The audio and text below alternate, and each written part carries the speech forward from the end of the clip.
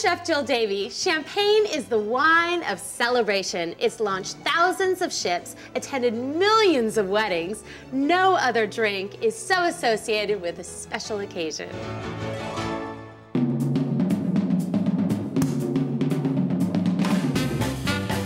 Without a little bit of education, I think shopping for champagne can be a little daunting, don't you? Yeah, you know, you're right, Jill. There's a lot of different things that you need to look for when you're going to buy a champagne. First off, champagne can only come from Champagne in France. Everything else is just sparkling wine.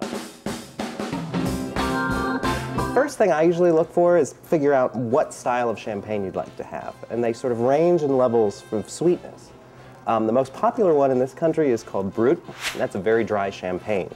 But that's when it starts to get confusing, because there's Extra Brut, which is a little bit drier than Brut. Then going from drier to sweeter, we go to Extra Dry, which you'd think would be drier than dry, but it's actually sweeter than Brut. Then we've got Dry, then we go to Sec, which is French for dry.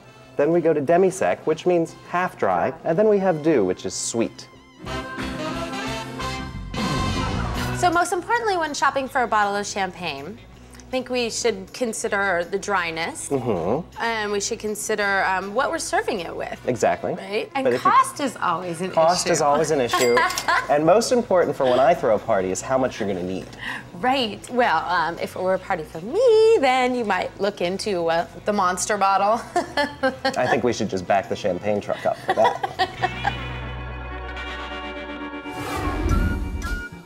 When shopping for champagne, remember to buy champagne that has been stored properly, preferably on its side in a cool, dark place.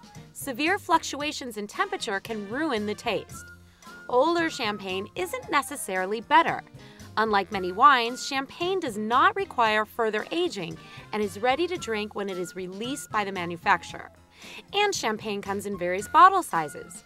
Buy an unfamiliar label by the half bottle.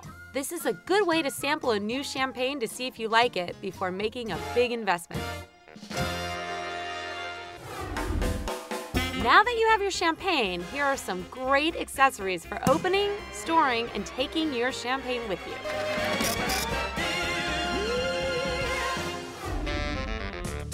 If you're someone that's easily intimidated by the cork on a bottle of sparkling wine, well then this is the gadget for you. It's called a cork catcher.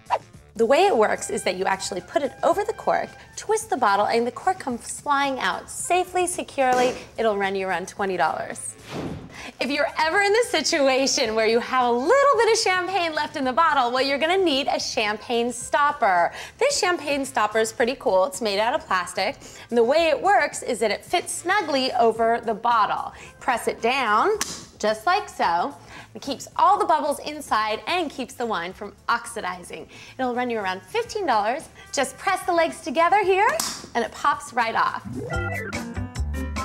Now here's another kind of stopper. It's really easy to use. It has a screw down top and it has a plastic seal here. So you simply put it on the top of the bottle, screw it down, and it keeps all those tiny bubbles fresh.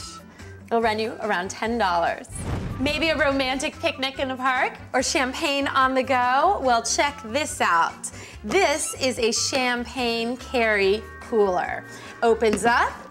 Now the way it keeps your champagne cold is by this. What you do is you fill it with water, put it in the freezer, and pop it right back in.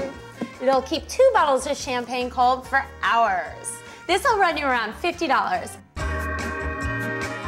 And with all these champagne accessories, there's always time to celebrate.